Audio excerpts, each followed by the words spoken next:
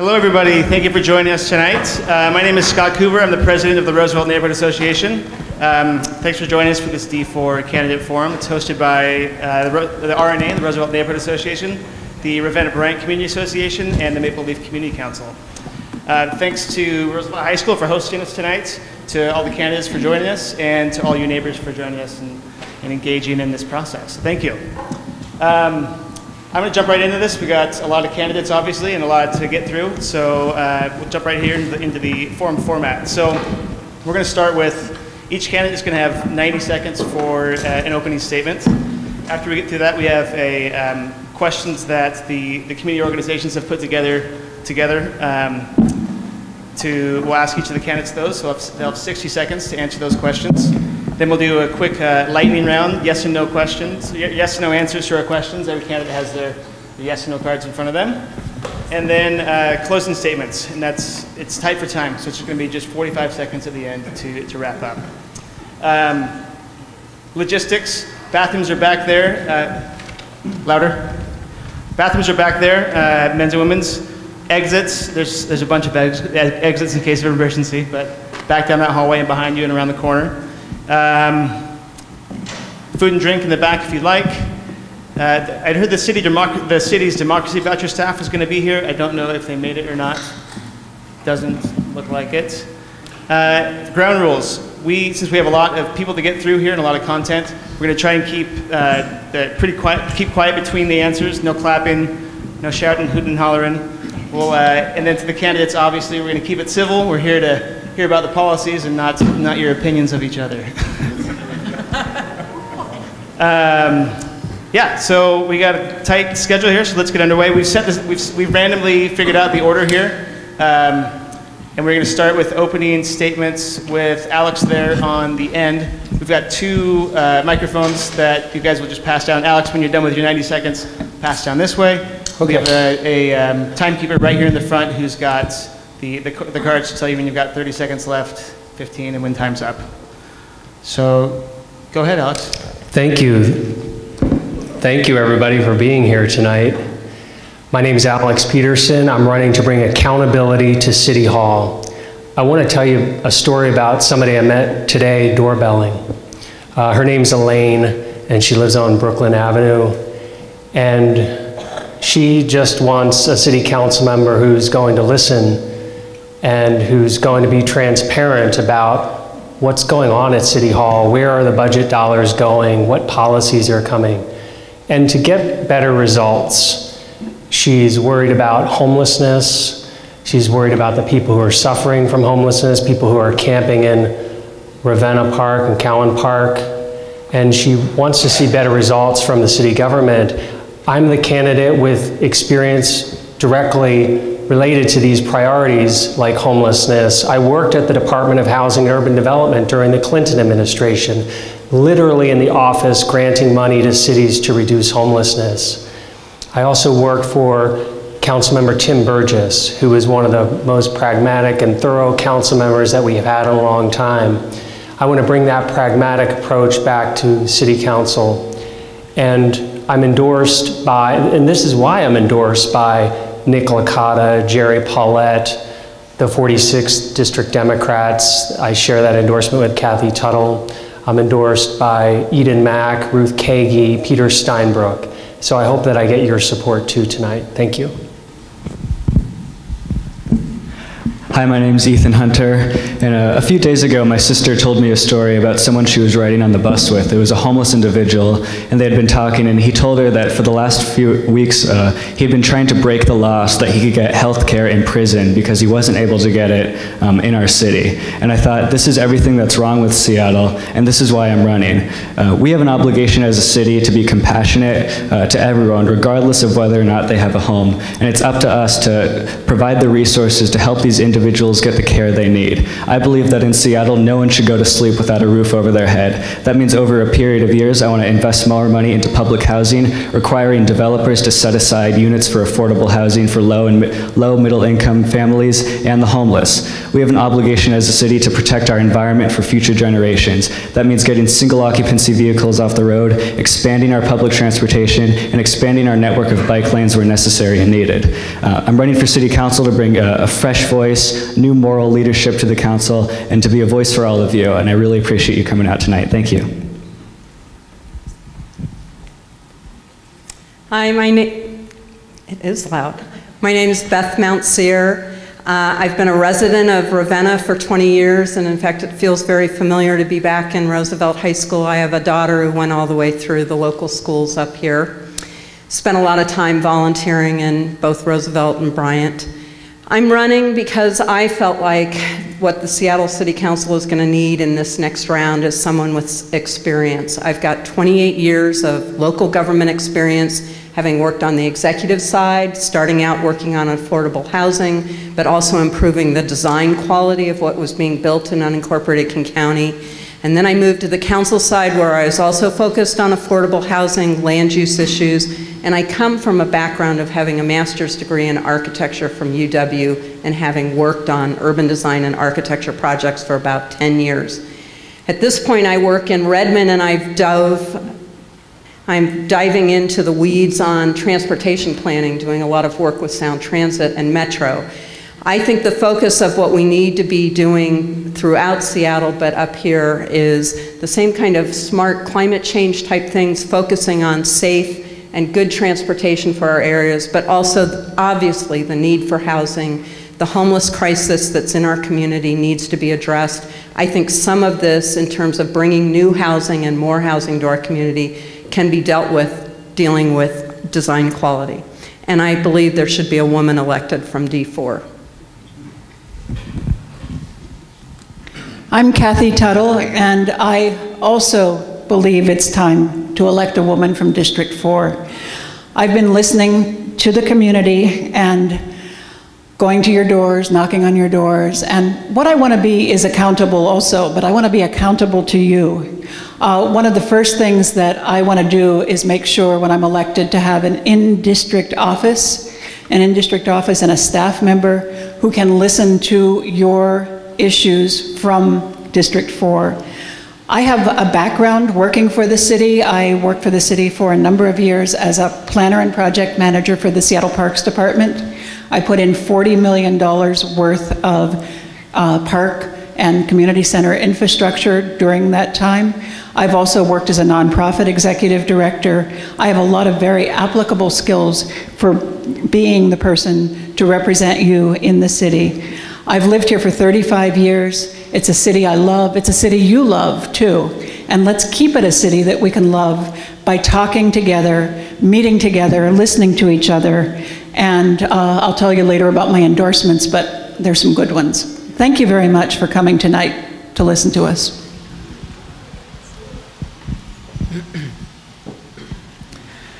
Hi everyone, my name is Frank Kruger. I'm a small business owner, an engineer, and a renter down in Wallingford. This is my first time running for office. Seattle is a complicated place. On the one hand, we have a lot of wealth. On the other hand, we have nearly 6,000 people sleeping on the streets tonight. I'm running because I think the city has a duty to those people. I want to make sure that we have more open shelters. Anyone who seeks a bed at night should be able to go to those. Right now, we have a lot of people sleeping in their cars because they prefer that to shelters. I want to make sure that we have better hygiene in those shelters with enhanced shelters, and I want more hygiene facilities throughout the city itself. Right now, we only have 7 24-hour restrooms throughout the city. I want to make sure that we have more transitional housing. I really love tiny homes. I think that they are a great alternative to encampments. I myself would definitely prefer living in a tiny house over a tent, and I believe other people have too. But most importantly, I want to dramatically increase the number of social workers that we have. People need personalized care and attention to treat mental illness, drug addiction, and honestly, just to find jobs out there. I want to take a people-first approach to my policy, and I hope that you'll see that reflected in the rest of my answers tonight. If you'd like more elaboration or any questions from me, I'll be in the back at the end of all of this. Thank you very much. Hi, neighbors. My name is Sasha Anderson. So I was 8 years old when I learned that poor people are terrible. It was all thanks to a couple of classmates I overheard saying that people who lived in trailers were trash. And I was hurt and confused because it didn't make any sense to me. I lived in a trailer with my family, but my mom is a nurse and dad a construction worker, and we worked hard for everything we had. Around the same time, I also realized I liked girls, not just because they were smart and funny, but I also found them attractive. And it didn't take me too long to realize that people didn't like gay people as much as they didn't like poor folks. And so I'm in 3rd grade, getting to understand all of this, and I start to understand that people also don't like people of color, immigrants, and that was just the tip of the iceberg. And then I realized that other folks out there who were different like I was had most certainly overheard similar conversations. And I became angry and indignant, and I made a vow that I would always work hard to fight for people who were being left out and mistreated simply for who they were. And that's what I've done. I became the first member of my family to graduate from college, working my way through school to supplement grants and loans. To this day, I continue to work 2 and sometimes 3 jobs because I've dedicated myself to public service, working with the Peace Corps, Earthshare, and currently Big Brothers Big Sisters. That's what being on council means to me, working hard for all of us, and I hope to earn your vote. Thank you so much.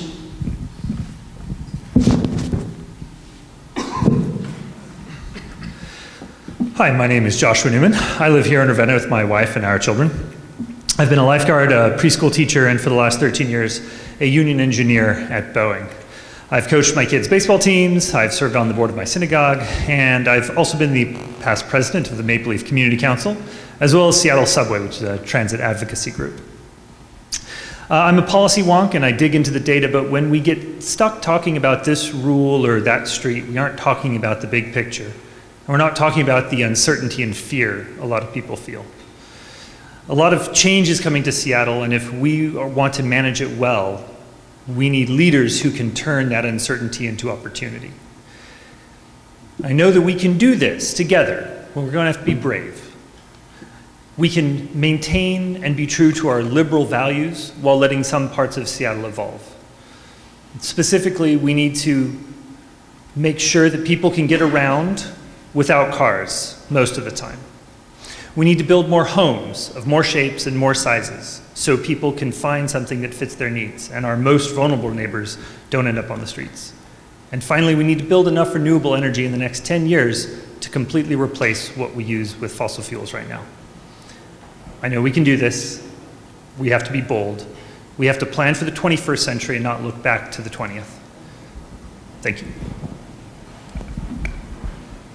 All right, good evening, everybody. I'm Sean Scott, formerly editor of Real Change News. I think that the choice that's before us in this election cycle, not just for the District 4 race, but also citywide in the 7 council elections that we have up for grabs, is whether or not we want to move in the direction of being a compassionate city or one that enacts cruelty in our treatment to those of us who are most vulnerable in the city.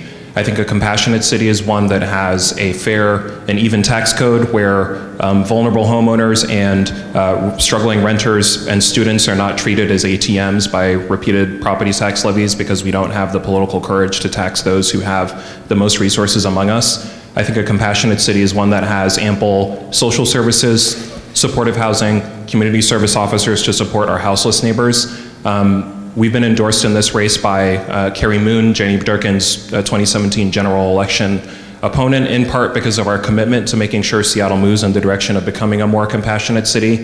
I think there are certain forces in this city that would like to see us be a more cruel city, that would like us to criminalize folks for being poor, that would like us to criminalize folks who have really no option but to sleep outside. And so we have to do our part in District 4 to show the city and ultimately to show the world that that's not the kind of city that Seattle is, that when we go in the direction of compassionate policies, it turns out that not only do those make us feel better as a community, but they also work a whole lot better than some of the crueler solutions that I think folks will advance. So look forward to a great discussion with the rest of the candidates tonight. Hi, Hi, everybody. My name is Emily Myers. I am a scientist and Parkinson's disease researcher at the University of Washington, and I'm an executive board member with my union, UAW 4121, which represents about 6,000 academic student employees at the University of Washington. So our city right now is in a time of crisis. We are in a climate crisis. We are in an affordability of both housing and childcare crisis. And we are in a homelessness crisis. And we need leaders who are going to step up and use data and facts in order to inform the policies that we need in this city. Not leaders who are going to use this seat to try to further their political agenda. I'm a scientist, and that is what I do. So when my PhD advisor told me that it was going to be hard to do the project studying Parkinson's disease that I did because the tools didn't exist, I made the tools. And when we had a professor at the university who was continuously harassing young women, and they told me it was going to be hard to fight them, I built a collaboration and I got people together in order to have that professor removed from taking action against young graduate students and young women. So the type of collaborative leadership that is evidence-based and facts-focused is the type of leadership I'll bring to the council, and that's why I've been endorsed by MLK Labor, unions and workers, everyone from construction workers to nurses, Councilmember Teresa Mosqueda, and others. So thank you. Whoops, I don't really have room. Hi, my name's Heidi Stuber, and I'm running because I believe in a better future for our city. I've lived in this city for 16 years. I've owned homes in both Wallingford and Ravenna, and this is the city where I raised my son.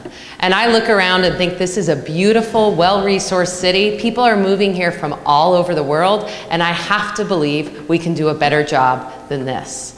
I think we need a leader at City Council that can take action.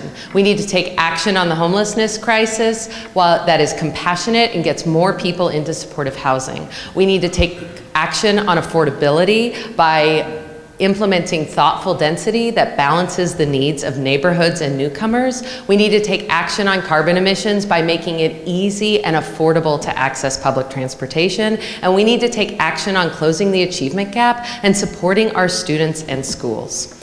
I started my career as an environmental science teacher in Chicago. When I moved here, my teaching certificate didn't transfer and I fell into business. I've been a small business leader for 12 years, specializing in organizational change, and I'm a single mom. And I'm running because I think City Council needs to think about and pay attention to the needs of families, of small business owners, and of regular Seattleites just trying to make their mortgage every month.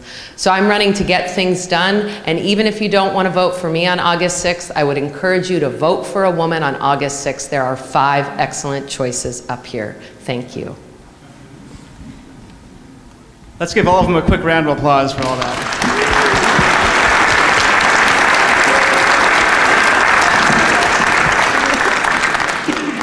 Okay, so we're going to move into the question part here. We've got 5 questions. We'll see how we're doing on time. We might go for 6. Everyone's going to have 60 seconds to answer these questions. We're going to start at this end with Heidi and work our way down that way. As I work through the questions, I'll tell you where we're starting. We're going to mix up the order. I'll organize it. And let's see. If you need me to repeat the questions, please just let me know. I'm happy to do so. So, first question. Small local businesses are facing many challenges that have accompanied Seattle's recent growth, including rising rents, development pressures, construction impacts, and competition from large chains. What will you do to prevent commercial displacement for small local businesses? Heidi? It's 60 seconds for this round. Okay.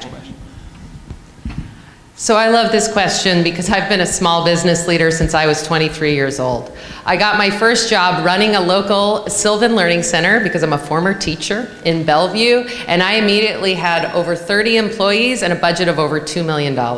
And I've consistently been a small business leader this entire time, and I have seen in my current business in Fremont how we are stretched thin, just like many households are stretched thin, by rising rents, trying to pay our employees a living wage, and how hard it is to survive in this city. I think the first thing we need to do to support small businesses is elect a leader at City Hall that is business friendly and will listen and pay attention to this community and think about how we can protect them from displacement and keep this a vibrant city with many small and medium-sized businesses.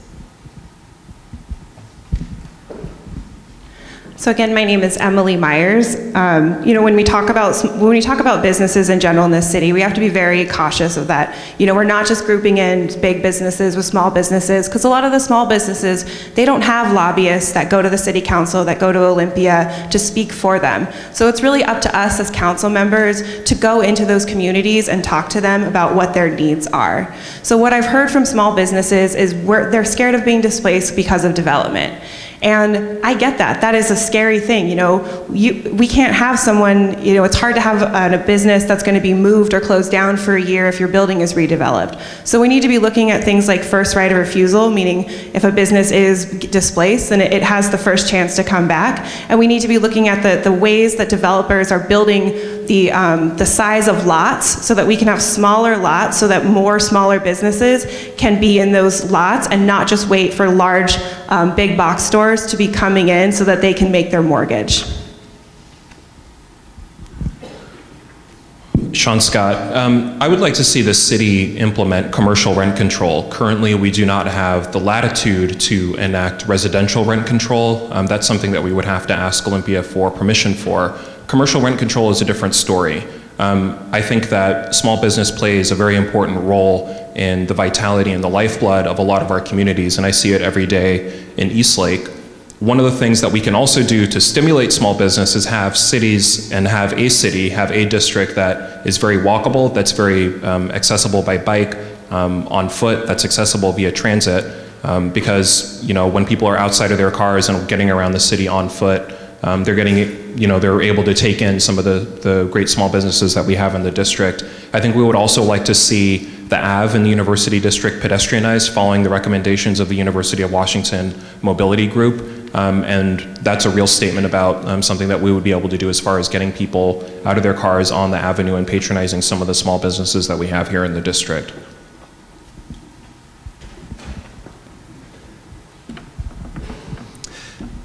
Joshua Newman. We love our small businesses, and often we talk about business as one big monolithic group. And we need to recognize, just as Emily said, that there's a big difference between the international corporations that in many ways we are fortunate to have in the city, but the small businesses that really make up the heart of our communities, whether it's Third Place Books in Ravenna, whether it's Grateful Bread in Wedgwood, or the variety of businesses that we all visit on the Ave. We need to, one of the main ideas that I'd like to see and that I will be pushing for is a bank in Seattle. Seattle does have the right to charter that, and a bank in Seattle, a public bank, can provide low-cost loans both to commercial businesses as well as residents as well. We need to make sure that when buildings are built that the commercial spaces inside are small enough that small businesses can afford that kind of rent. And finally, we need to improve the walkability and the density of all of our neighborhoods. Retail depends on walk-in traffic. Sasha Anderson. So I have a question for you all. How many of you all own a vacuum cleaner? Raise your hand. All right. How many of you all have ever been up to Shambles up the street off of 15th? Awesome. So I bring up these two issues because it makes me think of what two small businesses, the vacuum cleaner shop just right off of Roosevelt, and what Shambles are experiencing, and it lends to what Joshua was saying, that businesses aren't a monolithic group. Our vacuum shop is worried about parking. They're afraid that they're going to go out of business, and they're already experiencing less sales because people can't access it. We need to address this. I'd like to see us work with a massage parlor next door so they can access parking there to make it easier for folks to drop off their vacuum cleaners to keep this small business going. Shambles is facing something because they are an unfinished masonry building, which is threatening to be demolished by the city right now. We need to talk with them to help them address this. I wish I could go on, but I'm at 60 seconds. Thank you so much.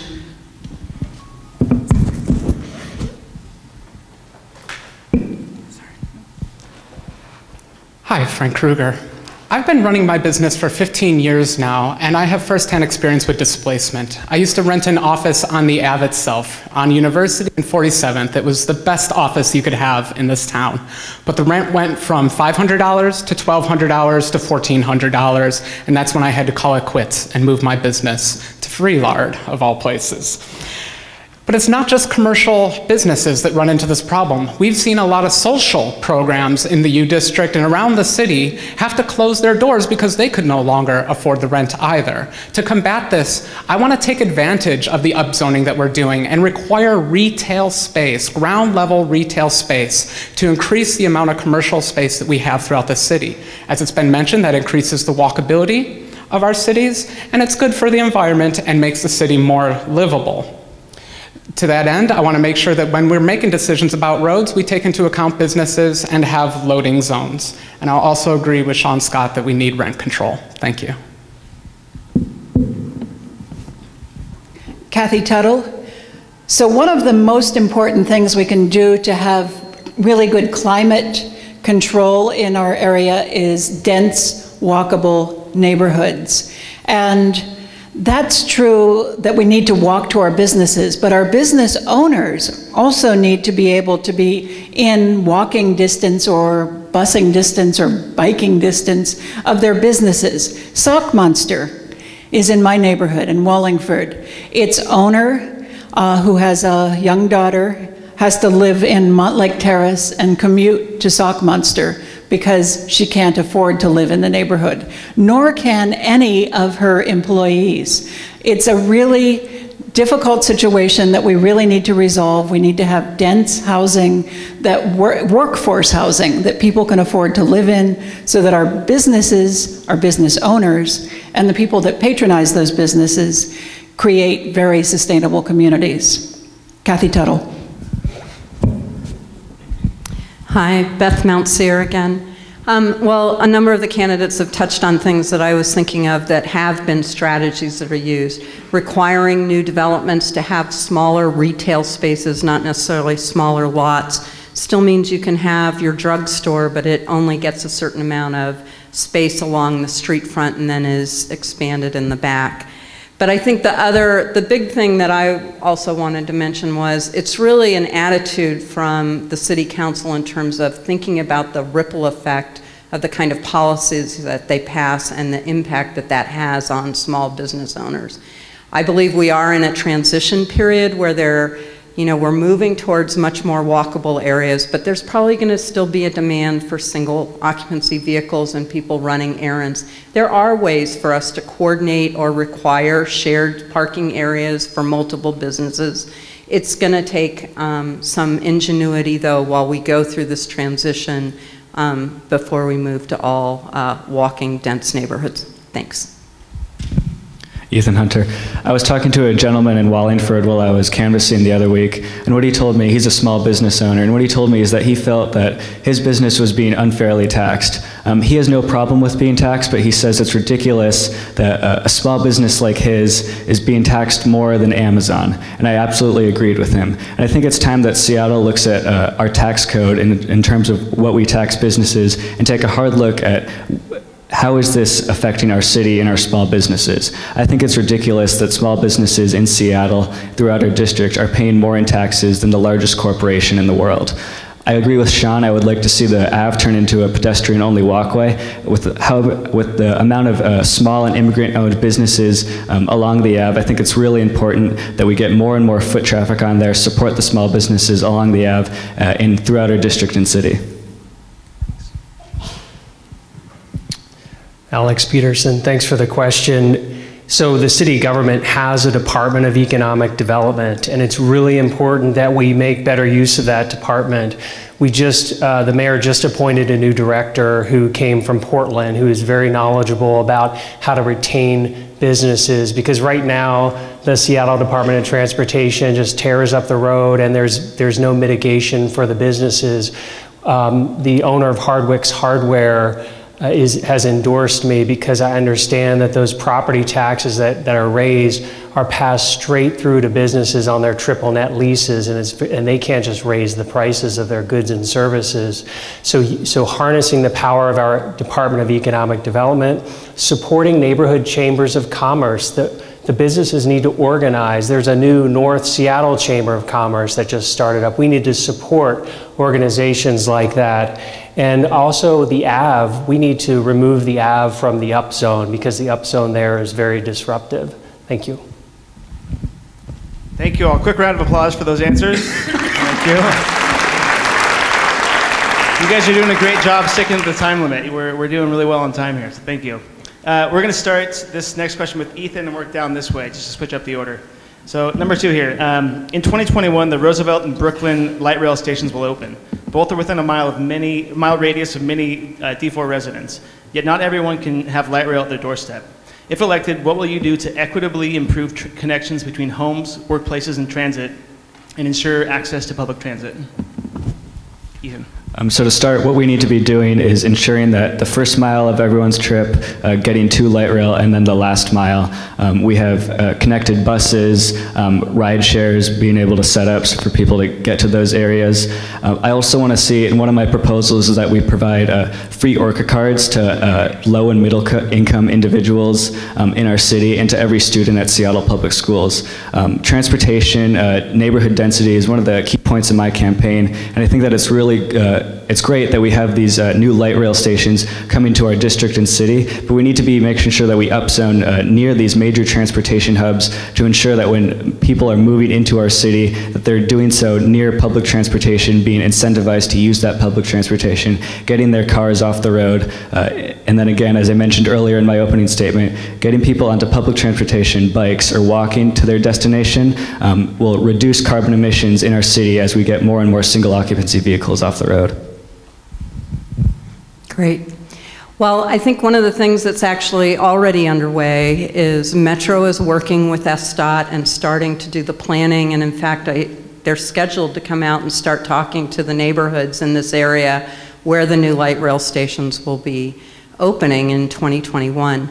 So as touched on, it's key to make sure that we have the right kind of connections to get to light rail, but that's not just fixed bus routes, it's also sidewalks, it's bike lanes, it's other alternative pieces of transportation, and getting that right mix of potentially the shareable bikes and scooters and those sorts of things, but with the right kind of regulations so that all of us feel safe as we're trying to get to the light rail.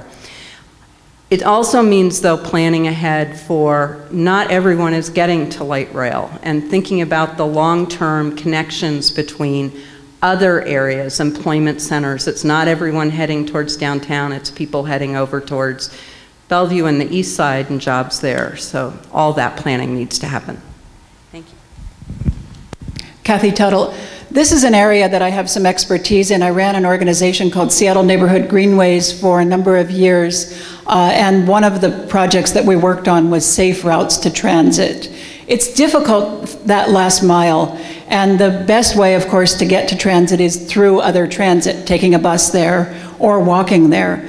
People already have the experience in this neighborhood of the difficulty of getting to the university station. It's a long, long walk, and the buses don't serve it very well either. We really need to get this right. We need to make sure that the bus connections are good, that we have shuttle buses if necessary, that we're not stripping out bus service in order to serve the light rail. That's what we've done already. We're taking away some bus service. We need to put that bus service back. We need to have enough parking for bikes, and we need to have very safe pedestrian connections to those new light rail stations. They're not going to work unless we do. Kathy Tuttle. Hi, Frank Kruger. In District 4, we're very lucky to have these 3 light rail stations, but I always joke that we have 3 of them, but I live 1.5 miles from all of them. And I've heard that same thing repeated throughout District 4. We need to definitely work on the buses. Specifically, we need to work on the east-west directions of these buses. In the future, I hope that we'll have a light rail station in Ballard, but right now, getting from District 4 over to Ballard, as we all know, is quite a pain. Everyone voted on Move Seattle. We were promised an improvement to our infrastructure, more buses, more bike lanes. We deserve that. We voted for it, we want it. We come up with excuses for this reason or that reason why we don't complete it. But I want to tell you right here that that will be my priority, and not half measures either, not the zigzagging that we do through downtown because we've made compromises here and there, but safe bike lanes. You should be able to get from Roosevelt to downtown without risking your life. Thank you.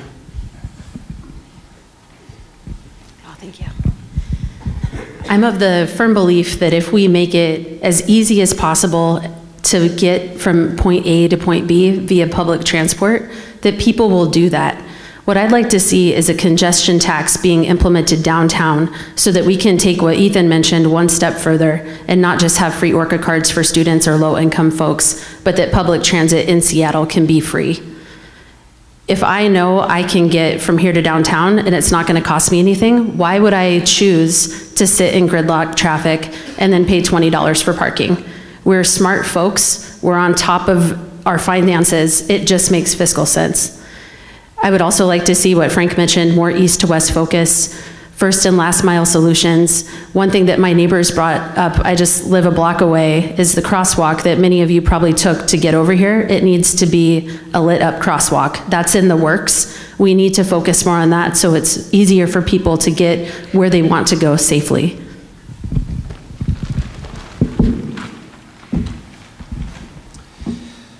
Joshua Newman. I had the honor of being at the ceremonial groundbreaking for the Northgate extension. And I was there with Dave Frock and Mayor McGinn at the time as part of both my leadership in the Maple Leaf Community Council as well as Seattle Subway. So I've been working on mass transit for a long time, and we're going to need to expand it. So in order to make sure that people have equitable access to it, first off, we need to have incredible bus transfers. And that part of that's going to take is it's going to take removing arterial street parking and enabling people and making it easier for most people to get around without a car. Most people, not everyone. I've got 4 kids. I'm not taking them on the bus every day. But when more people are out of their cars, it does create more opportunity for us all to get around. We also need incredible bike and pedestrian construction. The solution here on 65th, as everyone's seen, is too many compromises, and we need to expand the density nearby. So with respect to last mile solutions and how we're going to get people from our homes to light rail, I'm the son of Jamaican immigrants. My parents and my grandparents actually moved to New York City in the 1970s, which for anybody who knows anything about urban history was a hell of a time to be in New York. My grandfather Jimmy, who passed away last year, was actually an entrepreneur who helped pioneer what was known as the dollar van service. So these were communities within Queens that were sort of cut off from major transit hubs throughout the city. He saw that there was a need for a last mile solution. I'm not sure that that's how he would have termed it, but actually devised a shuttle service, so he went from neighborhood to neighborhood, driving people to major transit hubs elsewhere in Queens. I would like to see a similar solution enacted here in Seattle, preferably obviously with an electric vehicle. With respect to where this fits into our larger climate strategy, so far 3 environmental organizations have endorsed in this race. The Sierra Club is a sole endorsement that I enjoy, Seattle Subway an endorsement that I enjoy with Joshua Newman, and also the Transit Writers Union I found out today has co-endorsed Emily Myers and I. So. Yeah, thank you. I'm Emily Myers. So yeah, we did both share that endorsement, which was really exciting. But I think, when it comes to something like this first mile, last mile solutions, all of these ideas are going to be great ideas. And the shuttle service is something that I know the city is talking about piloting right now. And I think that is something that we could be using, especially in this area where we have very few east-west bus routes. I think one of the biggest things that we need to make sure that we're doing is taking data into consideration. So looking at the Lime Bike data of where people are using their bikes and build infrastructure with data-driven bike lanes so that we know where they should be going, and then constantly reevaluating, right? If the bus lanes aren't working and the bike lanes are, come into the neighborhoods, talk to folks about it, make sure that you all are getting the access you need to the light rail stations. And that's something, as a scientist who is constantly reevaluating my work, that's something that I'm going to do in City Council, is making sure that, it's not just one plan, that we're continuing to engage folks and reevaluate our plans. Heidi Stuber. It's great to go last because everybody says so many great things. Second to last. So I agree with so many things people have said. I agree that we need to add the neighborhood bus routes back that have been cut. I agree that we need to think really thoughtfully about bus to light rail connections and also pedestrian safety, getting to those. I personally take the light rail and I take the 372 and have to walk all the way across. It doesn't make sense for people pushing strollers. It doesn't make sense for people who are mobility impaired. So we have a great opportunity with the new stations going in to do a better job. I'd also like to see us raise the limits of the Orca Lift Card, which is the reduced cost Orca Pass, so it covers middle class people as well. To do all these things, we're going to have to elect somebody that has good grasp of financial leadership and can make good use of our Move Seattle levy and put it to the projects that will impact the most people. So we're really blessed to have the 2 light rail stations opening up. But those people who try to use the Husky station, you know, the access to that was really messed up. And if you've ever tried to walk from U Village to Husky Stadium or from other neighborhoods there, we need to do a much better job improving the pedestrian pathways to Husky Stadium.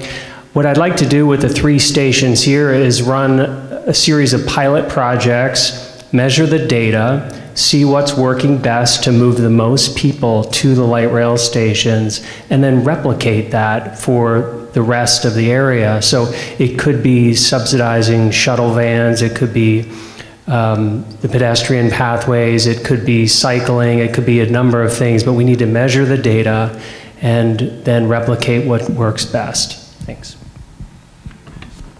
Great, thank you everybody. Question number 3, we're going to start with Emily here and work down that way.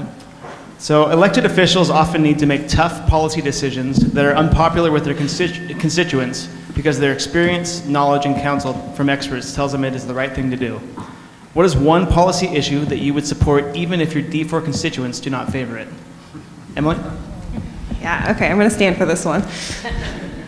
So this is a really great question, and I want everyone to sit with an open mind. So I'm going to say the policy that I would support are safe consumption sites. I am a neuroscientist. I am very aware of how drug addiction and substance abuse disorders work. My policy manager is an opioid researcher, so we're very knowledgeable about this. Safe consumption sites save lives. They are a harm reduction strategy that helps control infectious diseases, that helps people have access to social workers and access to resources. And in case there's an overdose, then people have access to medical care immediately. It takes the burden off emergency services. It also does, the data shows us that it does not increase crime in neighborhoods. It does not increase problematic behavior. What it does do is it keeps our people safe, and it keeps the people who are going to be using drugs anyways safe. So I would have to say that the policy that I have found to be one of the more contentious ones in talking with my District 4 neighbors is the idea of ending the current city policy of sweeping homeless encampments. I think at this stage the city has wasted $10 million a year going back to, I think it's 2013 or 14, on the sweeps of homeless encampments which have not been shown to reduce either the amount of houseless folks in the district or in the city, or to curb rates of drug usage, mental health episodes that houseless folks might be suffering through. So I think that from a fiscal accountability lens, I know that that's a popular buzzword in this race. It's also the case that looking back, I would rather have that $60 million a year, going back to 2013 or 14, spent on supportive housing, spent on mental health services, perhaps spent on a consumption site, and that having those piecemeal solutions which are moving us in the direction of being a more compassionate city as opposed to a cruel one would actually be a more effective city policy for us. Joshua Newman. Cars are not our future. Cars are an amazing technology, and we designed our cities and our country and every new city in the United States for the last 80 years around using a car. But they're not our future. We know that from climate change. We know that for congestion. Even if all the cars were electric, you still get traffic jams. You still can't get around. And they're still heavy and dangerous, and they still take up a lot of space that we could use as parks, as offices, as retail space. So the policy that I will advocate for is removing arterial street parking throughout the city. We know that retail and commercial places depend on foot traffic and walk-in traffic. That's why commercial places like the U District are more expensive than ones up near Northgate and out in the suburbs. We need to prioritize pedestrian access to our commercial areas and the walkability, not our cars. Sasha Anderson. This is a tough question, but it's such an important one because there are always going to be things that we disagree on. I'm the kind of person that will sit with anyone and hear any opinion. For instance, half of my family and extended family voted for Trump, but we're all still on speaking terms. So one issue that I would move forward on without the full support of District 4 constituents is pairing a community police outpost with an urban rest stop. A lot of the folks that I talk to at the doors are either very supportive of police and have concerns about our homeless neighbors, or very supportive of our homeless neighbors and have concerns about our police. Pairing these two together, where you can have a police presence and also an area where our homeless neighbors are able to take a shower, brush their teeth, use the restroom, and also a place where I would like to have a district office and be available to constituents, brings it all together, and that's what community building is.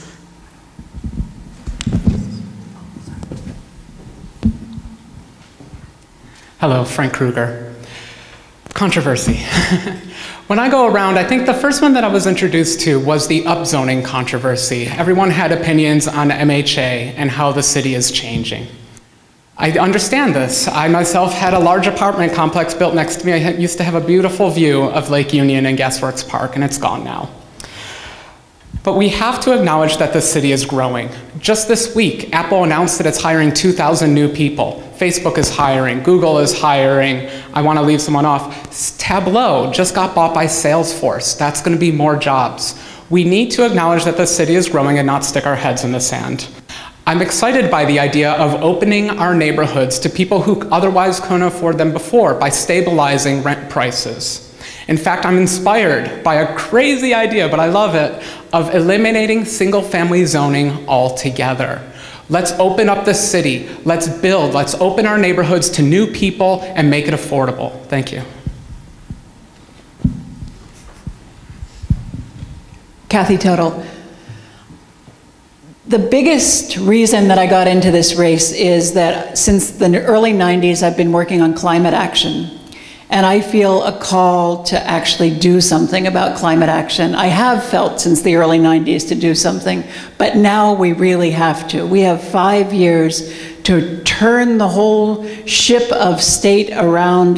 The city has to change radically. So that's going to be controversial. We need to have density. We need to have really good bus transportation. We need to lower our carbon footprint in half in the next 10 years, maybe even more. And when you start to, the wheels start to go, and you start to think about what some of those things are that we're going to have to change, those are going to be some pretty controversial things. We're going to have to travel a little less and walk a little more and live a little more densely than we do. Actually, a lot more densely, and walk a lot more too.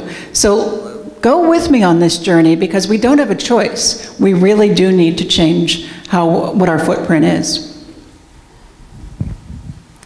Beth Mountseer. Yeah, I think the elephant in the room, and the one that's really right in our backyard, is this: how our communities are changing. And I think all of us have acknowledged change is hard, and there's a lot of change coming to the city.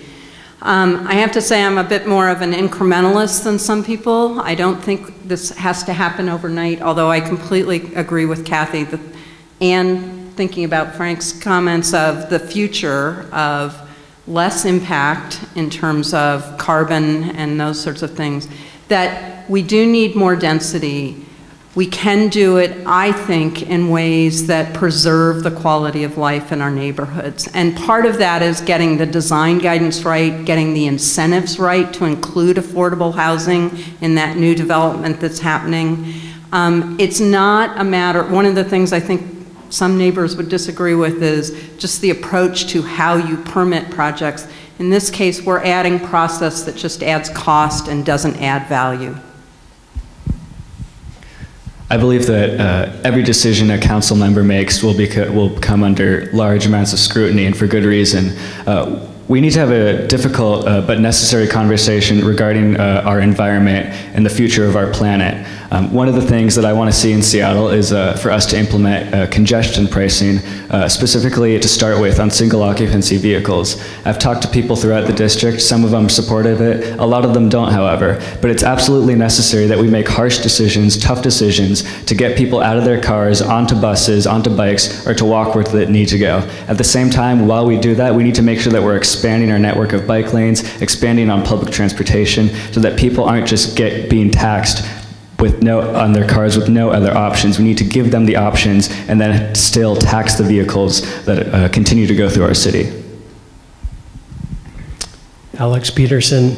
I think it's really important when a council member is making decisions to listen to all sides, to be transparent about his or her decision making, and to explain the pros and cons of the decision, not to just be a cheerleader for it. So one of the things I think will be controversial is I really believe we should be funding only those homeless response programs proven to work.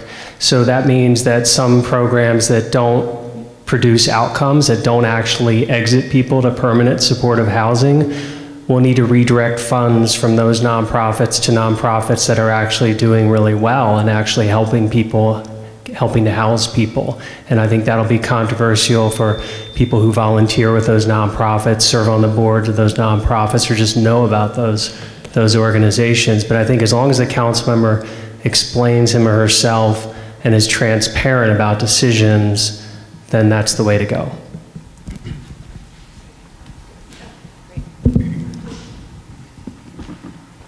So I'm a big believer, Heidi Stuber, that the right answer is often lies between two extremes. I really do. I'm a pragmatist. As a business leader doing strategic change, I often think about the pragmatic middle ground approach. And I think one of the most controversial issues in our district is density. And it's actually the one where my thinking has evolved the most in the course of that campaign. As a single family home owner with a special needs child and a dog, single family neighborhoods make sense to me. But the more I learned about the impact of climate change, the more I learned about how many jobs had been added in our city and how not enough houses had been added, I became convinced that we needed a thoughtful and balanced solution for density.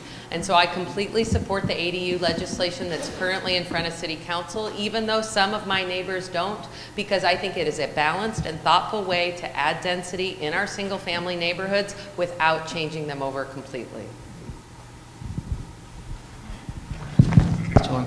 Thanks everybody, that was tough questions. Well, easier one this time around. So if elected, what would your top 3 2020 budget priorities be and why? How do those priorities benefit D4 constituents? We'll start with, let's start with Beth and work down this way. This is, you may have gathered, some of us got, or all of us got a little bit of advance warning on just a couple questions and had some time to think about this. In that subset of homeless and human services funding, and I know it's another one that I thought about mentioning as being a controversy and divided opinions, but especially people who are homeless but have managed to retain their cars are the people who are most likely to be able to move back into permanent housing. They typically have jobs and so on.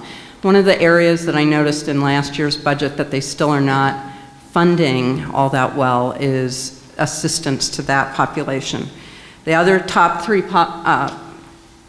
priorities for me would be looking at more of this sort of incentives and things that would make more affordable housing be a component of privately developed housing, which really is the engine that brings the most. So more incentives like transfer of development rights and other sorts of things in that way. And then finally on transit, I would also say that some of the smartest investments that we could make, and I didn't see a high priority, is signalization and making sure that we can move buses and those HOV vehicles quickly. Kathy Tuttle. Last week I knocked on the door of a family that lived or lives across the street from the Metropolitan Market in a condo. 2 working parents. There was a woman who worked as a gymnastic teacher and a man who works as an elementary school teacher in a local school. And they have 2 young children. They paid $2,500 a month in childcare. And she was in tears when I walked to the door because they were boxing up all of their things. They were going to have to sell their condo because they can't afford to live and pay for childcare in the community that they love. And so, yes, the things that I want to work on are workforce housing, childcare that's affordable, and we need to keep people in their homes. I mean, we really do need to keep people in their homes because we can't build communities. We can't build communities in the future if we don't keep people in the homes that they love, that they should be able to afford, and to working class salaries.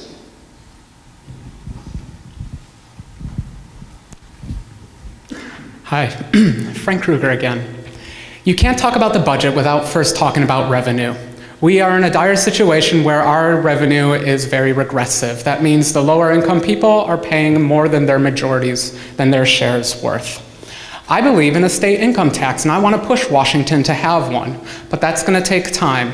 In the short term, I want to have thoughtfully crafted taxes on large businesses. Yes, a head tax. I am pro head tax. But before then, I want to have partnerships with businesses so that they can be a part of our communities and not just take advantage of it. Number 2, I want to make sure that funds go to their intended purposes. What we tell people the money is going to go to, it should. The red light violations should go to infrastructure and for building new school sidewalks. Lastly, I want to ask that every department in the city take a small cut across the entire board so that we can reallocate funds to the human services departments. I said that I want to dramatically increase the number of social workers, and I mean it. Thank you.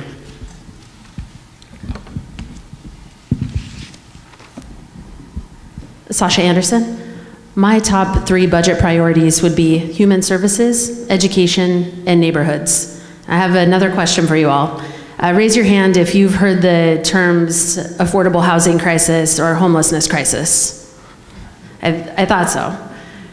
So when I was looking at the 2020 budget that was coming out of the mayor's office, the 2 budget line items that address these issues, out of 7 budget buckets were items 5 and 6. We know we're in a crisis with homelessness and affordable housing. Why are we not funding it? This is a major issue that I saw and why I would devote funds to that. And the fact that every single person in this room raised their hands is why it's so important to District 4. Thank you.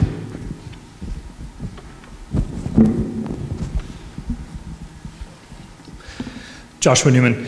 Top 3 budget priorities are addressing homelessness. We need to have some quick fixes and provide people places to live. We need to improve, second, we need to improve permitting and expand our city's ability to build the homes that we need. And third, as I was talking about before, we need bus lanes. And I'll do this with actual transparency. I mentioned I'm an engineer, I believe in data, and I believe in an analytical process. And so I actually have to take issue with one of the other candidates up here who talks about transparency and talks about accountability, but isn't clear who he's going to be accountable to. Alex says he talks about accountability, but he asked not to have people comment on other candidates. I'll work on that. There's limited policy information on his website. You deleted your newsletter subscription. And when we're talking about being accountable to the people, we know who the accountability is going to be. We're in this mess because previous city council members were on the council and allowed the housing crisis to come up. It's a tough act to follow. I think that, as somebody who used to work as a youth mentor for Washington Middle School with the My Brother's Keeper initiative, which was a program started by President Obama in 2015 and funded currently by the Parks and Recreation program, I would like to see the money that we're using currently on ineffective sweeps of homeless encampments to actually be directed to youth programs and mentorship programs like My Brother's Keeper and My Sister's Keeper. Secondarily, I would like to see the city's community service officer program expanded. Currently, we have 12 CSO officers that were recently reinstated into the budget. Those are unarmed officers that are going to be responsible for going to homeless encampments, to people who might be suffering mental health episodes, and directing those people to services. In the district where where Charlene Lyles was killed, I think a CSO program would have saved a life. Thirdly, while we're talking about climate justice, and as a candidate that's been endorsed by the Sierra Club, I would like to see us dip into our debting capacity to pay for the housing we need, to pay for the transit we need, because I'd rather be paying off debts in 20 or 30 years than not having a planet to live on in 10 or 15. Yeah, I'm Emily Myers. So I believe that budgets are moral documents, and so I think if we're serious about addressing climate change, we need all of our policy decisions to be centered around climate justice. So one of the first things we would do is streamline the Office of Housing so that we can build more mixed supportive housing with mixed income housing, with green spaces and proximity to transit, and have more housing options for the people of Seattle. I also like to see the budget that's being used for weatherization to be moved to the Office of Sustainability and Environment so that we can do weatherization programs, because buildings are our second largest carbon emitters in our city, and we need programs and incentives to retrofit our buildings and create green jobs that way with apprenticeships with unions. And third is transportation, to make sure that we're not using a car-centric model for transportation, because we know that when people spend less time in traffic, they're happier and they can walk around and take transit to do their daily activities. I agree wholeheartedly with Emily that budgets are moral documents. I've been writing multi-million-dollar budgets for basically my whole career. And while one part of the budget is looking at the revenue, the other side of the budget is looking at the expenses. Over the last several years, King County has done performance audits and cut over $100 million out of their budget.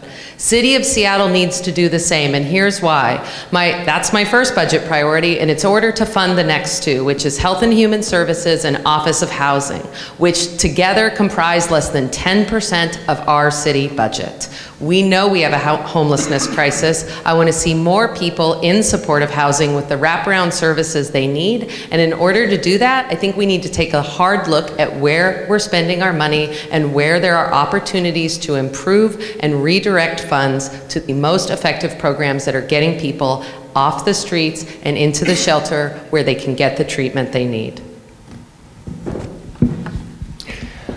Alex Peterson. So I used to work for Tim Burgess, who chaired the city's budget committee. I was his legislative aide during 3 budget seasons.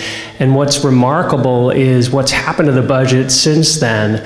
It's gone from $4 billion to $6 billion. It's gone up about a third, but the administrative piece of the pie has gone up 64%. So I agree with Heidi that we need to take a look at that budget with the city auditor, find savings to then prioritize other things. Homelessness is the main priority. So we need to reduce homelessness. We need to fund those best practices proven to reduce homelessness. The other priority is community policing. I agree with Sean that we need to expand the community service officer program. They need to be going into neighborhoods and making more contact with communities, and also engaging more with the homeless population to help them get to housing and services. Thank you.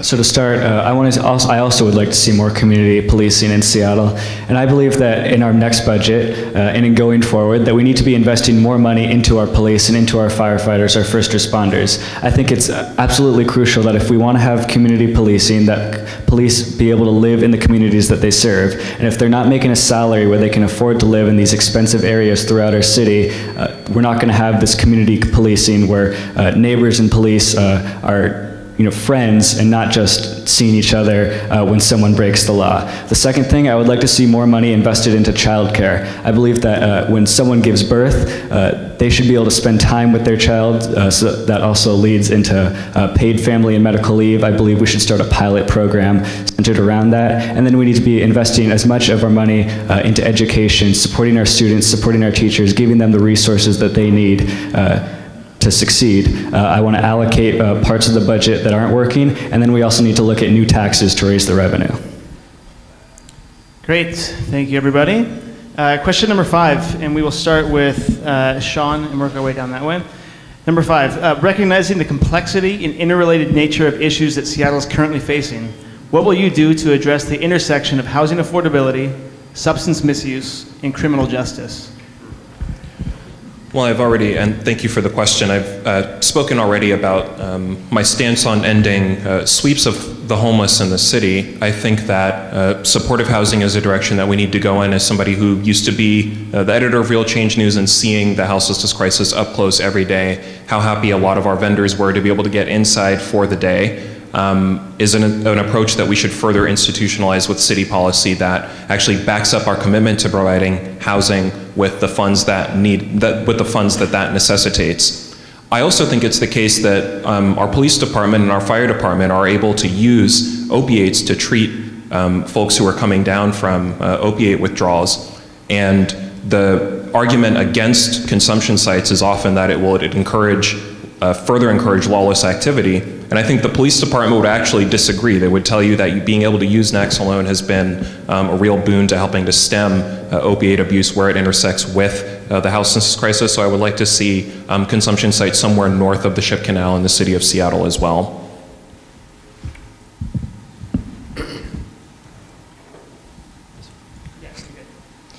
Joshua Newman.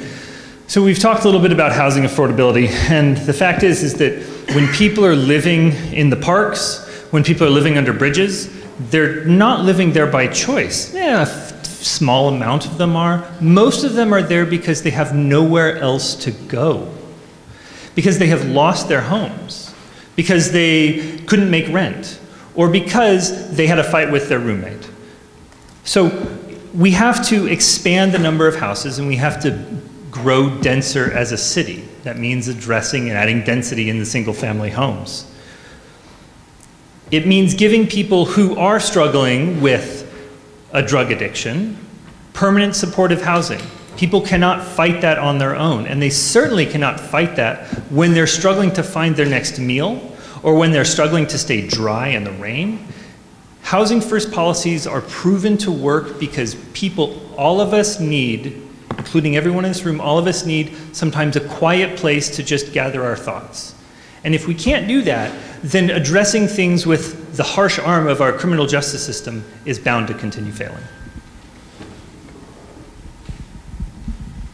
Scott, could you repeat the question? Sure. So, recognizing the complexity, interrelated nature of issues that Seattle is currently facing, what will you do to address the intersection of housing affordability, substance misuse, and criminal justice? I wish I could know everything, so I could address all these problems, especially in the 60 seconds I have. But since I can't, the very first thing I would do is sit down with the experts in these fields to understand what's already being done, so that as a City of Seattle council member, I'm not recreating the wheel. This means sitting down with the Public Defenders Association, with our homeless community members who are living in tents and in housing and in transitional shelters to understand what's already working best for them. I would like to see, and one of the reasons why I brought up an investment in human services is more of a focus on programs like LEAD that we know are working. That's the Law Enforcement Assisted Diversion Program that approaches folks who are low-level drug users or engaged in prostitution to offer them a way out of that. We need to work with more folks like this and engage more with LEAD, and that's one of the first things that I would do. Thank you. Hi again, Frank Kruger. Substance abuse. We've heard a lot about how homeless people are addicted, but let me tell you about a statistic. Here in Washington, we lead the country in a certain kind of drug abuse, and you might think it's heroin, you might think it's marijuana, we certainly are up there for that, but it's painkiller addiction. We have people that are addicted to drugs, and very harsh drugs, long before they become homeless. You don't become homeless and then immediately get addicted to heroin from the magic heroin fairy. It takes time to build up that addiction, and it takes time to cure someone of that addiction. That's why I want to reinforce the idea that we need more social workers throughout this city. We need people to guide others through the myriad of social programs this city has to offer. There's so many that it's hard to keep track of. Lastly, I want to remind you of the tiny houses that I'm just such a big fan of. We've seen good community building. People are given responsibilities for security, and they gain a sense of purpose. Sorry, my time's up. Thank you very much. Kathy Tuttle, One of the things that I've actually appreciated about running for office is that I've had a chance to research a lot more about homelessness. And I've gone around and talked to leaders at Plymouth Housing, Bellwether, Mercy, Salvation Army, Catholic Community Services, DESC. I was at Salvation Army last week and went into a place where 191 men live in transitional housing. And it was eye-opening. These are people who are in what's called low-barrier housing. And again, it's a 3-story building that holds 191 men. And they have 4 washing machines, imagine that, 4 dryers, and not very many things other than that, bunk beds, lockers, and it's low barrier, but it gives people a chance to get off the street and transition to housing. We need a lot more of this. We need a lot more different kinds of housing for all of our neighbors, including transitional housing.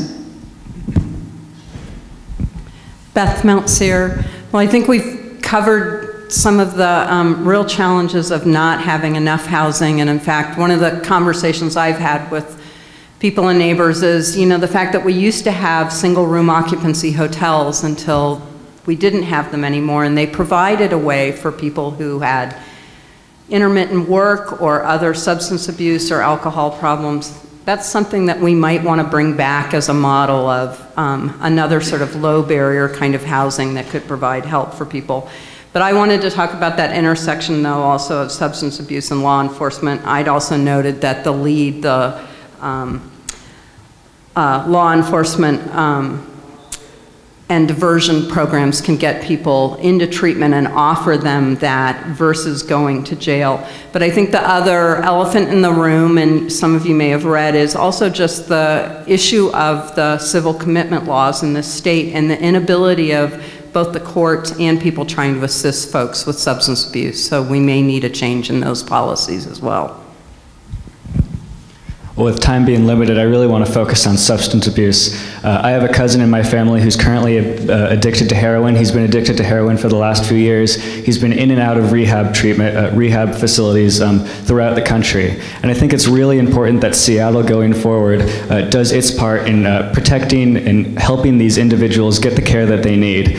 We talked in the last question about the budget. That means we also need to be spending more money to help these individuals get that care, more money into mental health care services. I don't know if you saw it, but a few months ago there was an article on CNN that talked about the 3 phases of the opioid crisis. Phase 1 was drug companies putting these paying money, lobbying money to get these prescription opioids handed out in the doctor's office. Phase 2 was people getting addicted to heroin. We're now in phase 3 where fentanyl, the size of a grain of salt, can literally kill someone in seconds. It's time that we take drastic action on this issue, and I hope to be a leader on this issue in City Council. Alex Peterson, on housing affordability. So I worked at the Department of Housing and Urban Development and worked on affordable housing for 15 years in the private sector as well, building affordable housing, refinancing it. We need to do more to prevent evictions. We need to go upstream to prevent people from becoming homeless to begin with. Substance abuse issues. We need to work better with King County. Our mayor is trying to work better with King County, but the current city council is a complete distraction on this issue because King County, that's where the mental health and drug dependency dollars flow through the county, and they have some good programs. We need to coordinate better with King County so we can get people the help they need. In terms of the criminal justice system, there is a subpopulation of people who are committing crimes, and we need to do a better job addressing that. There was a report that came out of people committing crime after crime after crime, and they're not getting the help they need, and we need to look into that. City Council has the power to do that. Thank you.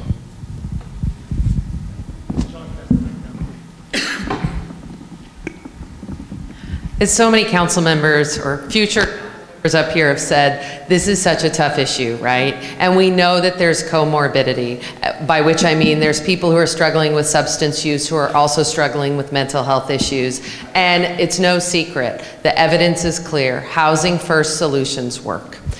I will say, as someone like Ethan, who has somebody very dear to me that is currently struggling with substance use and homeless on the peninsula, my best friend from high school, I am a big believer that what is happening in our parks is not a safe and sustainable solution for people like my friend. We have to first create more shelter. That has to happen first. We need somewhere safe for these people to go, where they can address their issues. We have to do that first, and then we have to reestablish our expectations for clean and safe public spaces so that people are in shelter where they can get the treatment they need and that the community as a whole is safe. As a mom who knows many people who have had kids in, okay, sorry. I'm Emily Myers. One of the things that I haven't heard anyone talk about yet on this issue, and really is the intersection of affordable housing and substance abuse and criminal justice, is the fact that when I sat down with frontline workers, they're telling me that we now are having an epidemic of methamphetamine use in our city because people who are living unsheltered are afraid to sleep at night because they're afraid of being assaulted or robbed or having some other crime committed against them. And let me tell you, as someone who studies the brain, if you can't sleep, you are going to have a hard time getting anything else done. So we need housing first policies to get people inside so we can help them with whatever else is happening, whether it's a substance abuse disorder or mental health. We need affordable housing, we need wraparound services and housing first policies, because we should not be having to rely on methamphetamines so that people can stay safe on the streets. Excellent. Thank you, everybody. We're going to sneak in one last question here because we're doing pretty good for time. So we'll start with Kathy answering this question and moving down this way towards me. What will you do to foster equitable, sustainable growth of Seattle's education system, especially given the lack of classroom space currently?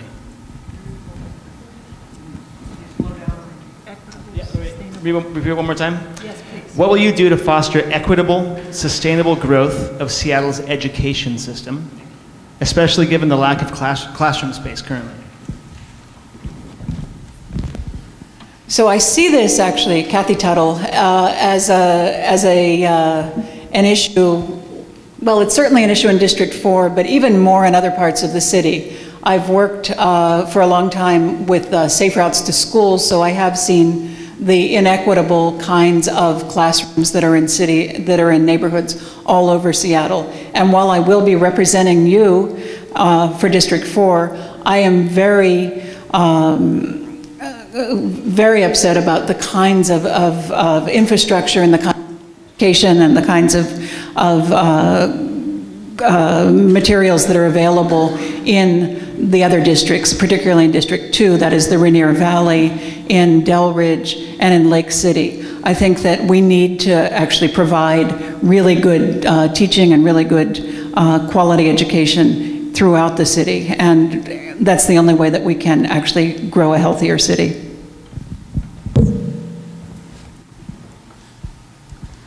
Hi, Frank Kruger.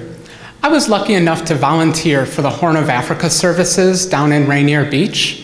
This is a community group that helps children of refugee families and after-school math and science programs and other programs like this. It was very rewarding. I had 13-year-olds doing calculus. It's amazing what you can achieve with kids in small classroom sizes.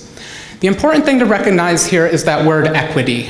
Equity does not mean equality. Equity means recognizing that we've made mistakes in the past, that we didn't give enough money to some people and gave perhaps a little too much to others. That means today we need to give up a little bit from our well-financed schools and divert that money to the less financed schools.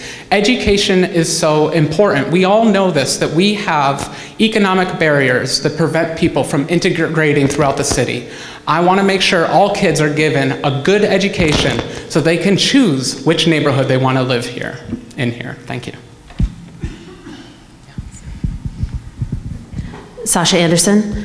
I love this question because my first job out of undergrad at Seattle University was working with Head Start at Cooper Elementary. I also had the opportunity to work in Shoreline with special needs kiddos, and currently I run a program through Big Brothers Big Sisters out of West Seattle High School that directly targets students who are at risk of not graduating. One of the things that I noticed when I was at school a couple of weeks ago is a student had put together a map of schools throughout Seattle, and it had the word equity on it. And attached underneath that was a number. Under Chief Sealth and Garfield, that number was 0. Here in Roosevelt, it was $3 million. That money comes from the PTSA. In our neighborhoods where parents are working 2 jobs to make ends meet, where they can't provide childcare, how are they going to work to have extra money for their students? We need to have a partnership with the PTSA to distribute those funds citywide. I would also love to see more partnerships with Big Brothers Big Sisters to pair mentors with students of all ages, K through 12. Thank you. Joshua Newman. First, Seattle needs to continue to apply the race and equity toolkit that it's been using. It has been used successfully in a number of instances recently. We need to expand that and continue to apply it where the decisions that the city is making looks at equity not as an afterthought, but as an actual analytical process in determining what policies we should be following. Secondly, we can, as city council members, we can pull the school, the Seattle Public School organization, together with the city planning departments. One of the reasons that there's overcrowding in schools is because there has been a long disconnect between SPS and the city, where the city says we're going to add density here, but SPS doesn't get the message until years later. We need to expand the safe routes to schools and improve the density and increase the density near our schools so that working families can walk to the schools and be able to know that their children are walking there safely as well. Sean Scott. So as a outreach coordinator with the city's Office of Arts and Cultural Affairs, I was actually responsible for implementing the city's Race and Social Justice Initiative Toolkit for the transformation of King Street Station into an arts and culture hub. Also, as somebody who has worked as a youth mentor in Seattle schools, I've seen the achievement gap up close. I think it's very difficult to have this conversation without pointing to revenue. As I think it was Sasha had mentioned earlier, one of the reasons why we see such a big disparity in the endowments of schools like Roosevelt versus those in the South End is because in the 1970s in the city, a giant abdication of responsibility where the city of Seattle said, we're just going to fund all schools at the same level. Private fundraising steps in, and so a lot of that is exacerbated. A lot of those inequities are exacerbated. So I think we have to be looking at progressive revenue solutions that are going to help us bridge that gap and that are going to help schools that have less resources be able to compete and exist on a level playing field with those that have larger private fundraising endowments. Emily Myers. I think the first thing we need to do is acknowledge the fact that we have our zoning laws have historically had redlining and has excluded communities of color from coming in and buying and owning property in a lot of our neighborhoods, and we still have some of those covenants that exist in current property titles. So acknowledging that and using that as a framework of how we move forward, because right, as some of the other people up here have said, like using PTA funds to fill in the gaps in school funding is unacceptable. So working with Washington's Paramount Duty and working with other community groups that are working at the state level to fund our schools is really important, but making sure that our schools are open and accessible to all people so that everyone has access to a good education. Heidi Stuber. As a former teacher and public school parent, I also agree wholeheartedly with Emily that the first step in equity is to make the state legislature fully fund our schools. It is our paramount duty in this state. And the fact that our schools are not fully funded is impacting our most vulnerable students the most. I have a special ed student. He's been in 8 school placements in 8 years. Not one of those changes by our choice. And so special ed students, English language learners, low-income students, students of color, they have the worst outcomes in our district. And we need to elect a leader who knows about education to take good care of the Promise Levy money, which is supposed to help close the achievement gap. We need to use it to increase graduation rates for those vulnerable populations, and also we need to look at lowering classroom size and making sure all students are included in every classroom. Alex Peterson. So education is the solution to so many problems in our society, and you're already paying a lot in property taxes to support our public schools. And when I worked for Tim Burgess, we oversaw the Families and Education Levy, which is a major investment to help support our K through 12 system. I also helped to design the Seattle preschool program. We started it as a pilot program for 3- and 4-year-olds, modeled it after best programs across the country. It's now a nationally acclaimed model, and voters tripled it recently for 3- and 4-year-olds.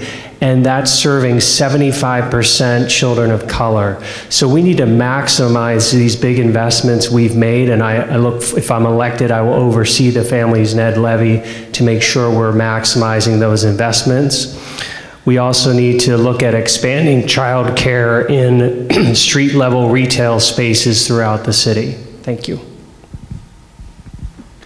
I had the honor and privilege of attending Garfield High School, which is one of the most diverse high schools in our city, state, and if not the country. And what I saw when in Garfield was blatant racism in our schools. We had AP classes where it was 99, sometimes 100% all white students. That's unacceptable. We need more diversity, not just in our schools, but in our classrooms. We need to be able to, as Heidi mentioned, working to close the achievement gap, and we need smaller class sizes. When we have smaller class sizes, students can interact with their teachers, and they get more one-on-one attention, which is what kids need to learn. If we have class sizes that are 30, 35, 40 students, the teacher is never going to have enough one-on-one time in the day to see and meet the needs of each student individually, because each student in Seattle Public Schools has their own individual needs, and we need to have smaller class sizes so that teachers can support their students. Beth Mountseer. And I think it was stated at one point, in a way, City Council doesn't have a direct role in Seattle Public Schools. It's the school board that makes the decisions about. But that's not to say that the City Council doesn't have a role in terms of what we were talking about. I think the question asked about classroom, planning for the future, this is a sort of relationship that should go on between City of Seattle and Seattle Public Schools in terms of thinking of the future and the kind of development and needs that we're going to have for future classrooms. But what I wanted to mention that is an appropriate role, and it ties into what a lot of us have been saying about human services, we're in a crisis situation around homelessness, but the other place where it's important to make investments is upstream. I, in 2005, was one of the people who helped Bob Ferguson to develop the Veterans and Human Services Levy, which was the first countywide levy that also spent a lot of money on upstream investments in families to stabilize them. That's the way you help create a stable environment for kids to do well in school as well. Great, thank you. Home stretch, everybody, home stretch. So we're going to move into the lightning round. If everyone could just stand up, I think it'll be easier to see what your answers are. You all have yes, no cards. I'm going to ask, I think, 8 questions, and you all answer at the same time, yes or no, and we'll hold it there for a little bit so everyone has a chance to see what your answers are. First question. That's the timekeeper. Is this 45 seconds? I'll take care of that. Okay, thank you. Do you support the continuation of encampment sweeps as they're currently carried out by the navigation team?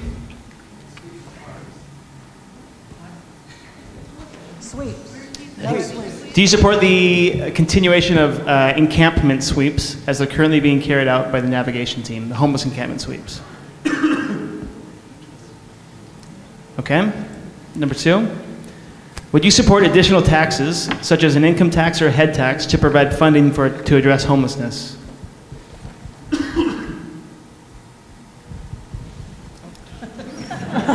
That was my fault, yes.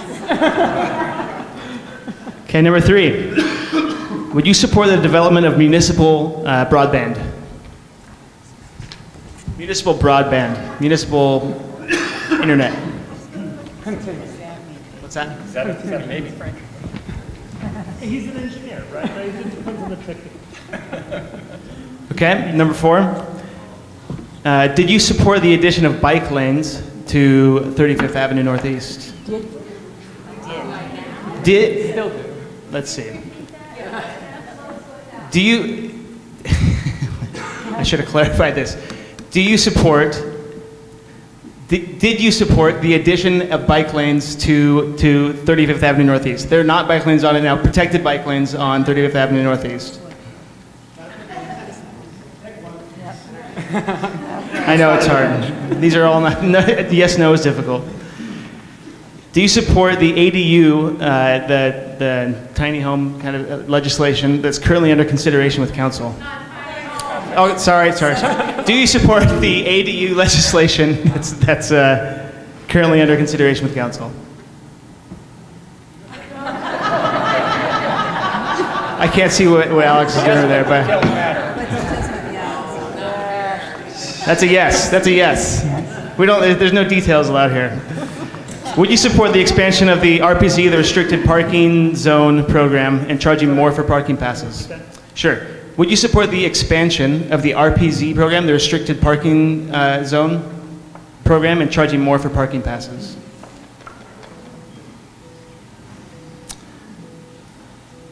Okay. Number 7. Do you support allowing shared electric scooters in the city? They're fun. Okay. Last one. Do you support congestion pricing in downtown Seattle? Congestion pricing. Great. Okay. Take a seat. Thank you. We are really the home stretch here. We're just going to move into the closing statements. We're a little bit past 8:30, so this is going to be just 45 seconds. Your last bits, your last shameless plugs for Roosevelt, Ravenna, and Maple Leaf. Let's start with, with Joshua, and moving down that way. And this is 45 seconds, closing statements. All right. Joshua Newman, thanks again for coming out tonight. Climate change is terrifying. And the number of people here and the change that Seattle is undergoing is terrifying. We're not going to be able to address either of those with Seattle Nice. We can't address it with the Seattle process. We don't have time. My children do not have time for us to wait around and keep building car tunnels. We need leaders who can address this and plan for the 21st century, not the 20th century. There are incredible candidates up here, many of them with tons of experience and business expertise and analytical and truth-telling. Vote for one of us.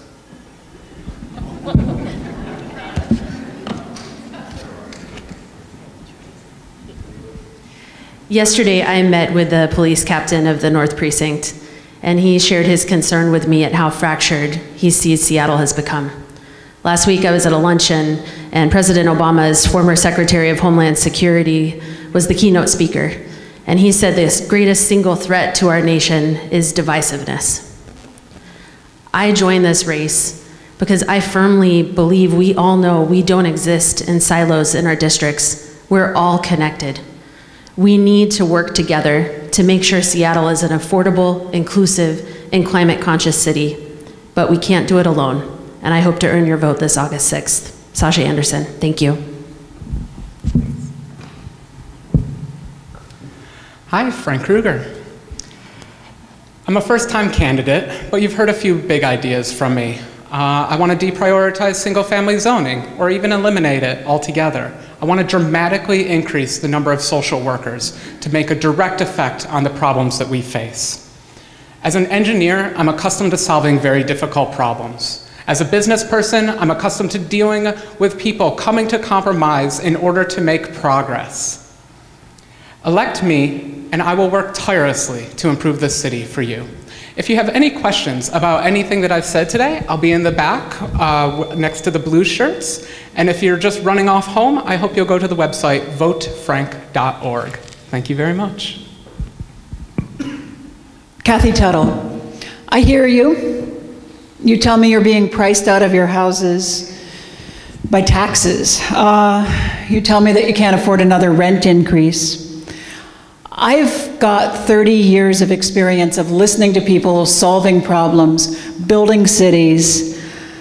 As a resident, as a nonprofit director, and as a person who's worked for the city, I'm endorsed by people who have worked with me, who know my work. These are people who trust me. Council members Richard Conlon and Tom Rasmussen, the 46th District Democrats, Joanne Kerr, community leaders Inga Manskoff, Alan Durning, Heather Trim, Ed Lazowska, Arvia Morris, Jerry Large, Jim Matthew, and Laura Strauss. I encourage you to vote for me. I will serve you well. Thank you. Kathy Tuttle. I wanted to thank again the Maple Leaf neighborhood and Roosevelt neighborhood for hosting this evening. And Ravenna. Sorry, yes. I wanted to say I jumped into this race very late. I mentioned at the beginning when I introduced myself, I have 28 years of local government experience. I think we're going to have 5, maybe 7 new council members on the council in the coming year. I think experience, having been at the table, understanding that it is the details of policy, it's not just moving too fast, but I agree with Frank, we can't move too slowly either. Change is coming. People need to understand the sort of trade and policy trade-offs, and someone needs to be able to communicate that back out to the community. Thank you. The time is now to act on environmental protection, helping our homeless, making sure that everyone in Seattle Public School has equal opportunity, regardless of the color of your skin. And I plan on tackling these issues head-on when in City Council. It's absolutely critical that we invest in public transportation, that we invest in affordable public housing for our homeless. And I'll leave you with this. While the other candidates tout their experience, if we've learned anything from Alexandria Ocasio-Cortez in New York, it's that your experience is as good as a bartender. Thank you all for being here tonight. I'm Alex Peterson again, and I will listen. I will be a council member who is accountable. I've knocked on the doors of 14,000 voters in 20 different neighborhoods in our district. I've attended so many meetings of the Ravenna Bryant Community Association, the Roosevelt Neighborhood Association, and I was just at the Maple Leaf Community Council meeting recently. I am the one who's going to be out in the community listening to you, and we need a sensible, pragmatic approach again on our city council. Let's have a city government that we can be proud of. Thank you.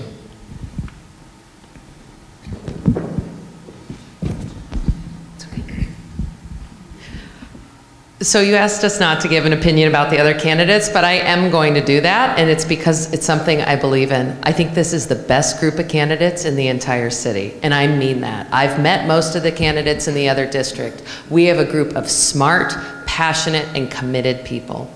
I'm running because I want to see this city change for the better. I agree that climate change is an emergency, but I also think we need changes right now in how we're taking care of our city and making it a safe place where people are taken care of. The Downtown Seattle Association rated me the highest in this group because they know I will be effective at creating the change we need in this city. I've been doing organizational change for over 12 years, and I'm a single mom who knows what the issues are, and I want to see our city change for the better.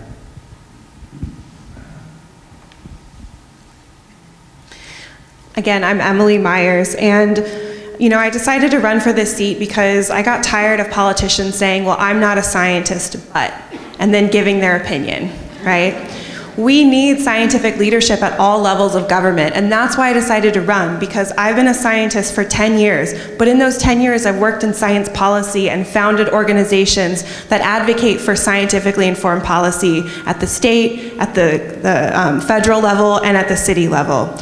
So we need somebody who's going to use facts and data in order to get things done, but someone also that brings the working voice of people in our district to the council. And that's why I've been endorsed by thousands of workers across this city. And so I'm asking for your support, and please read more at emilyforseattle.com. All right, thanks so much for joining us, everybody. Sean Scott. I think it's pretty clear that elections have consequences. One of the reasons why I'm proud to be endorsed by Carrie Moon in this race is because of the leadership that she showed in the 2017 general election with respect to making Seattle a more inclusive city, with respect to making Seattle actually a climate leader, with respect to making Seattle actually an affordable city. I was present at the founding some 15 odd years ago of the Seattle Civil Rights and Labor History Project. I think that what's in front of us in this election cycle is whether or not we want to be a city that moves forward, that moves with a lot of ambition and boldly into the future, or one that wants to retain a past that's slipping away from us and for good reason. So I would appreciate your support, and thank you so much for making it here tonight. Let's thank all the candidates for joining us tonight.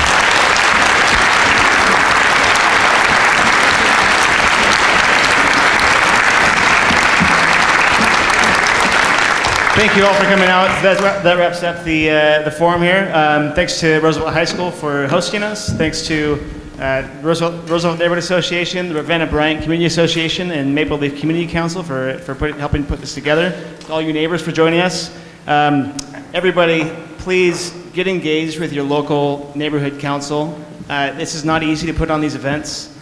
These people actually listen to the community councils and want to know what we're thinking. It's a good conduit to get into the ears of candidates and council members. Get in touch with us, please. We need board members. Election dates are coming up. August 6th is the primary election date. The ballots drop in a few weeks, I think. Yeah, and Roosevelt High School is open for we'll be open for another 15 or 20 minutes as we wrap up and clean up, so please visit everybody's tables and mingle with the candidates. And thank you again for joining us. Bye-bye.